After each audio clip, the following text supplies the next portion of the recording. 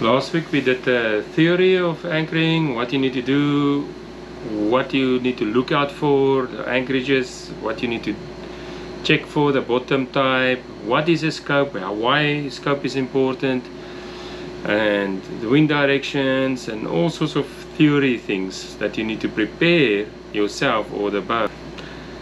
This episode we're going to just check out the practical side, and let's dive right in with no further ado. Sailing Sisu, if you want it, Sailing Sisu, if you dare, Sailing Sisu, you live, Sailing Sisu, life for me. Okay, we think our anchor spot is going to be there. So we're looking at the wind conditions. We know we need to turn, we will need to turn like that to get our bows into the wind. But we have a sail, although we already showed you guys in a previous episode, or maybe in a future episode, I don't know. In some episode we're going to show you that me dropped the anchor while under sail, and then Pietro dropped the anchor while under sail. But for now we're going to do it under engines. We're going to anchor under engines, so we need to get the Genoa in.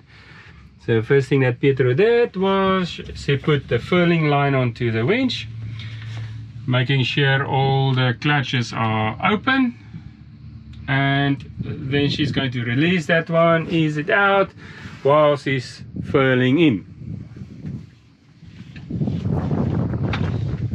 Q, is nou jou tyd.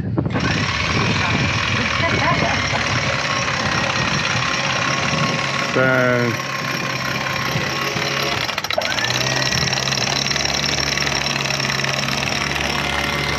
I also heard that she started the engines, because now that the sails is off, there's no power, nothing powering the boat. So she started one engine to give us now some movement. One of the tools that we use is radar. So combined with AIS, it works quite well. And the reason why radar is supplemental to AIS is that even while we're here, I see only one other boat on AIS, while there is 1, 2, 3, 4, 5, and a boat that's moving. If you look there, you don't see any one of them. I only see that one over there, which was there all the time. But you can see on AIS, there's one, here's one, and I think this is another one here. So a radar is definitely a tool that I use quite often. Now you need to set the radar correctly. We can do a whole episode just on radar, but you need to make it for harbor. If you make it weather, everything just gets mushy, because it's trying to pick up moisture as well, and it just gets all blurry. So if you're approaching close quarters, make it harbor mode, or make the intensity and again as little as possible. Also the Raymarine radar has this interesting thing that if you zoom out, it's putting out more power, but if you start zooming in, it actually puts less power. So if you now you can see that boat much easier. So it's the one just here next to us. So you can see that boat, and if you can see, there's a passing one, the one with the 2 masts just behind the blue boat, and that's the one that we actually see on the radar. So you can see there's a passing boat. The radar is not showing exactly where the AIS is showing, which is normal because AIS is only updating every few seconds. So this is the one next to us. So if I'm going to zoom out a little bit more, then you will start seeing that's the shore, which is right over there. And you can see here's another boat here, there's another boat there, This is the one here next to us, and that's the one that's moving away. So by using this, we can now also determine how we will anchor.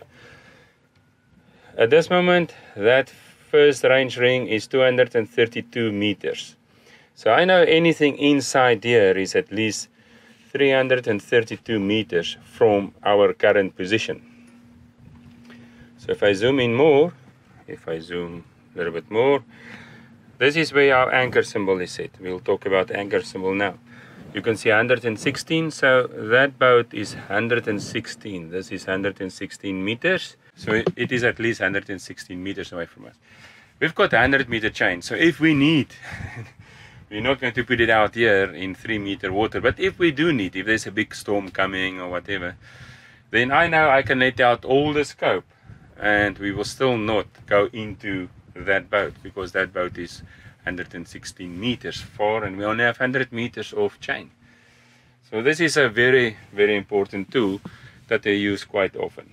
So remember, reduce the zoom in, basically reduce the gain so that you only see the objects that you want and it's not over blasting the area with electronic signals. When you overlay the radar with the chart, you can also see our charts is normally set up north is pointing to the top, or top is pointing north. So here you can see the radar now with the shore. You can see the red dots there. There's that blue boat, that one over there, and here's those two boats that's over there. So you can have a very good picture if we overlay the chart, the radar with the chart. Another recommendation that I would really insist on is, if you approach the anchorage, whether it's daylight or night, take some far lookers, look at it and try to figure out where's open spots, how the boats are laying, and if there's an open spot, maybe why there's an open spot. Maybe there's a wreck or something there, or a pipeline, or maybe a bad chain that's lying somewhere there, so, or just rocks. So make sure that you look and make careful observation about the surroundings, how far they are, what's the wind, how's the waves doing, is there a side swell. So as you approach, you get familiar with the anchorage that you're approaching. Another tool that you can use is a rangefinder. This is a Vortex binoculars, and it has a rangefinder button there. But you can also get from the golf, golf ranges. They also have, the golf players have this little monocle that you can look through and you can see. And basically what you do is you look through them and you press the button and you see, oh, I'm 338 meters away from shore. Or I can look at that and I can see 118 meters from that boat, which is good because the radar also said that. So you can accurately, also when you're sitting at and there's a blow and you want to make sure that the guy in front of you doesn't drag onto you, you can all the time just every now and then just check him out and see whether he's getting closer or not. If he's getting closer, you can make plans much more earlier, and you can call him on a radio, or you can dinghy over and you can sort things out. But so a rangefinder, I think, is also a good idea. So if you don't have radar, you don't have all these sophisticated stuff, just buy a cheapie. I think it's $100 or something like that from the golf rangefinders, and you can also see how far the objects around you is. I normally look at the wind, and at the anchor spot I go into the wind. If there's a current, you will quickly find out that there's a current. How do we find out that there's a current? Just look at the boats around you. You see those boats are lying like this, lying like that. That one is going a little bit like this, but I think it's busy turning. I think he lifted this. But for example, if he did not lift this anchor, the boats are swinging a little bit like that. So that's true. You will see it will swing back and forth, back and forth. And the boats over there, they do the same. So you can see they do swim at anchor, but generally you can see the boats, it goes like this direction, And this is the same way that you can approach. So if you approach the same way these boats are lying, and you go the same direction, and you see the wind is coming from a different direction, then you know there's a current. But generally there will be not too much current, so you will go into the wind the same direction as the other boats. Now if you drop your anchor and you lay back, you can easily now see here there's no boats behind you, and you can see how far you can go, because you go with the wind backwards in that direction while you lay down your chain. So you know exactly your scope, you know exactly where you're going to lay between these other boats, and you will not confuse the other people.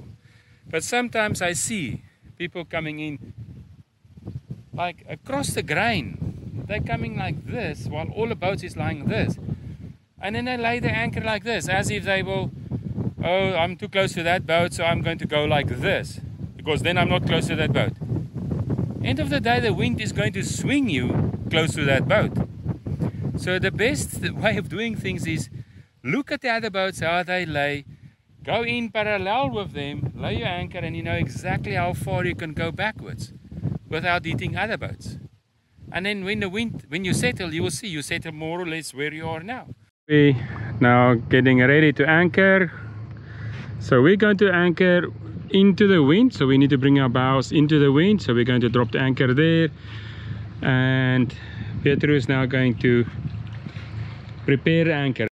So what she's doing, she's getting the remote control out of the way, and hook the bridle and put that also out of the way, so it's not in any danger of getting caught on.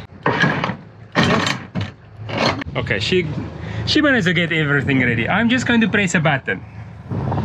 So from my side, my preparation is I'm going to press this button, hold it in till it says it's ready for me, and then I preset the anchor length for 60. Even though our depth here is 6 meters, if the Meltem is coming up, I want to know that we have enough scope. Not that we're going to anchor in 6 meters depth. We're going to, well, we're following the 6 meter contour line, so I think we will be in 6 meters.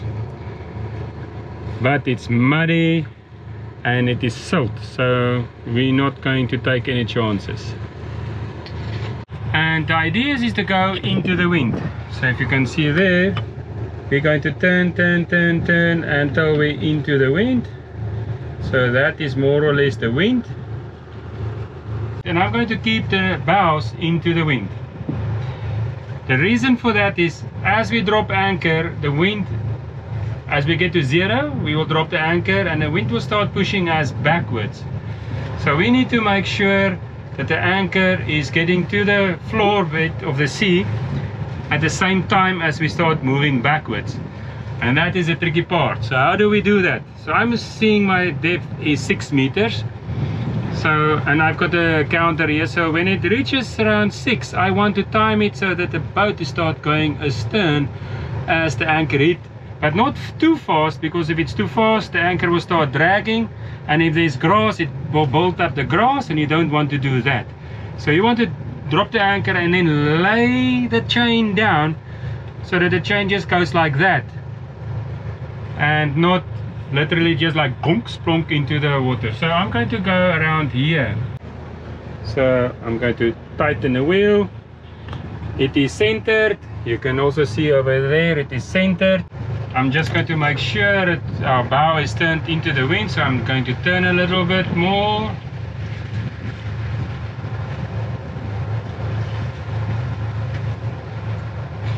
And the thing is, you don't want to be too close to that side, because if the wind is going to change, then you're in trouble again. Okay, we're almost into the wind, so I'm going to go back. And now I need to bring our speed down. So I'm going to go neutral, just making sure that the bow is staying into the wind. I'm looking at my speed over ground, because now it's not anymore about my speed log, the boat speed. Is now about the speed over ground, and this is why the speed over ground for me is very important. And as I already set it up, so as we start going backwards just before we go, so I normally take the detailed one so I can see the contours much more closer. And then a big thing, the moment I drop the anchor and I think the anchor is going to grab, I drop the waypoint. This makes me two things. I know the direction of my heading. This black line is I'm pointing now to the anchor or not to the anchor, as well as I can see the distance to the anchor. So I know now we are 32 meters away from the anchor. We have at this moment 30-meter rowed out, so that is pretty close.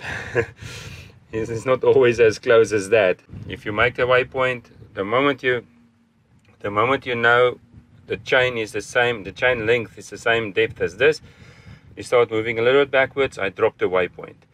Then you go to the waypoint, I say go to, and immediately it shows me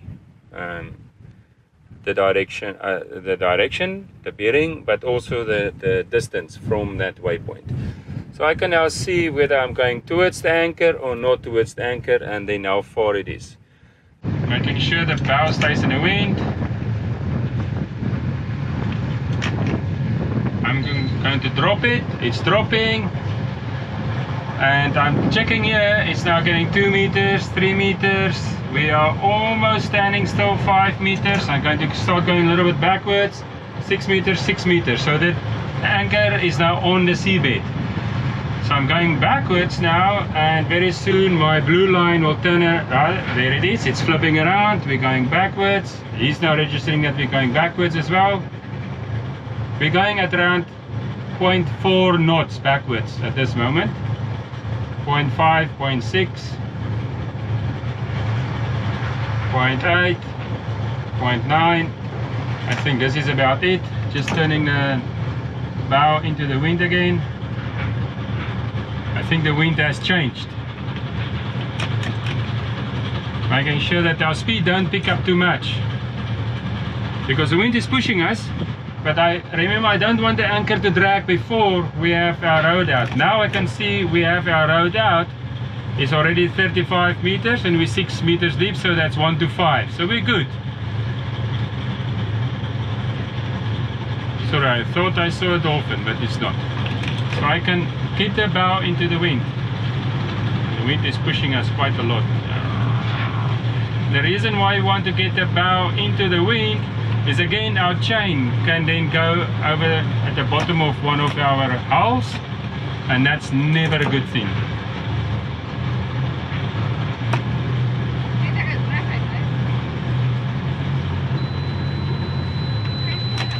Ek gaan nie vannacht nie, die wind. Jy kan maar loop. Ja, wind is suddenly 12. Okay, Pietro is going to lock now the chain, and then we're going to test it. But at this moment it's very important to keep the chain straight ahead. Okay, it's locked. Let's check it out. Stay with the bow into the wind.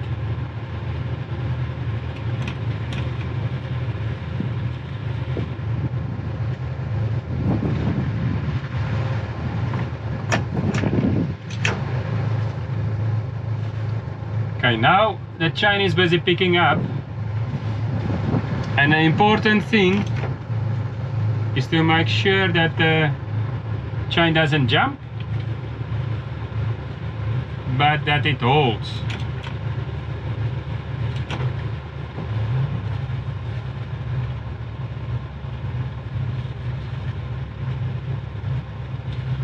I'm looking at the side. We're at 1000 revs, both engines.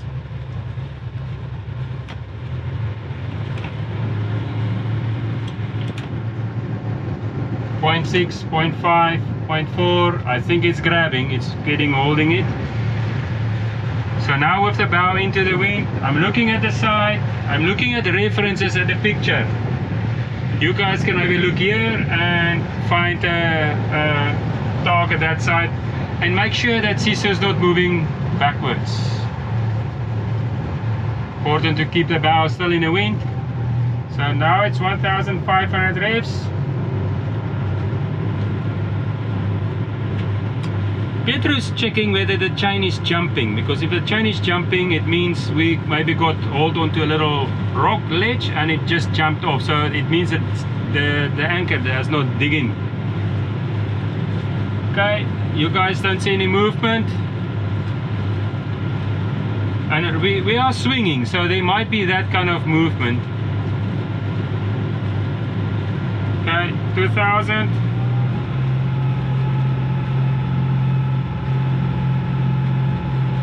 Also looking at my speed over ground, it's 0.3. We are moving a little bit, it seems like.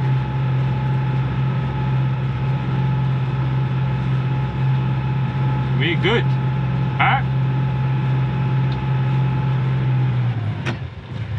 Okay, so we are maybe good for the Meltemi, but I don't think we're good for a hurricane.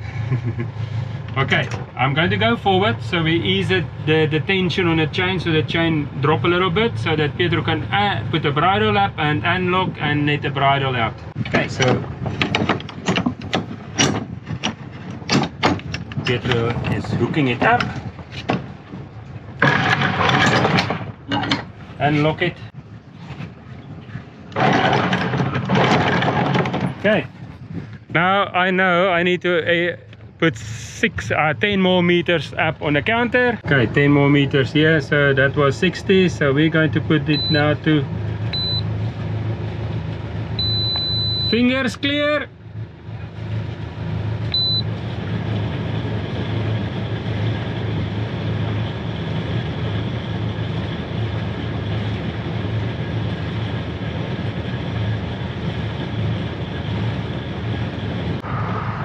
Okay, let's see whether the bridle or the chain takes the... So the bridle must take the strain and not the chain. There we go.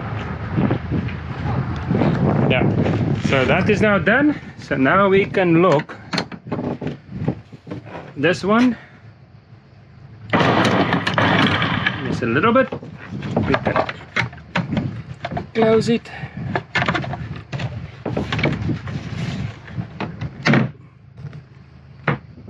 And that's how it's done. And we were in a muddy anchorage just now, and I think we're in the same again. Right, we can now stop the engines.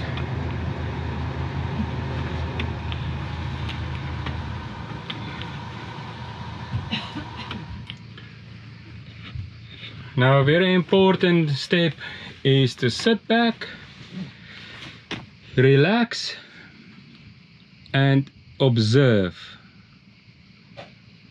How does the boat swing? How is the boat swinging in relation to other boats? Remember, we got now 73 meters of chain out. So it means that other boats might have a lesser scope and we might swing differently than they. If we are 1 to 3 and they are 1 to 5, they will swing also differently. So it's very important, if there's other people here, to ask them what is their scope. Like what is the length of chain I got out, and whether they're happy that we come in next to them. Don't anchor right on top of another guy if you're only 2 people in the bay. And yes, it looks like we're fine. So don't rush to get to your dinghy and don't rush to get to shore. Just sit here and relax for at least half an hour to make sure that the environment stays the way as you thought it's going to stay. Very, very important. If you have an anchor alarm, then that is now the times to go and say alarms, navigation, anchor drag, switch it on. It is now centered, it's 75 meters, we are good. We want to edit alarm area, we want to move the center to, we're almost fully all the chain out. So we're going to move it like that. Done, done. So the center is now where we got the anchor set. That's it. Say, and then we need to tidy it up. We, the royal we. Somebody has to do it. I guess that's the one that's not the captain.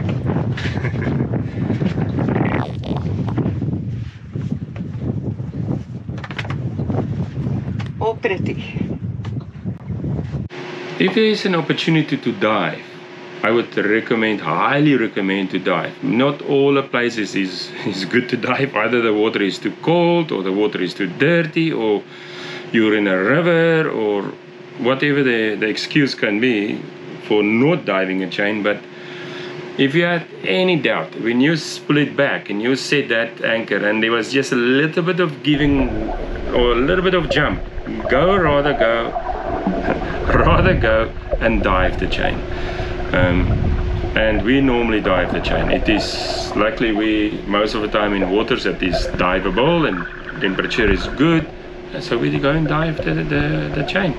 And if you're lucky, you might get a surprise down there. So go dive the chain.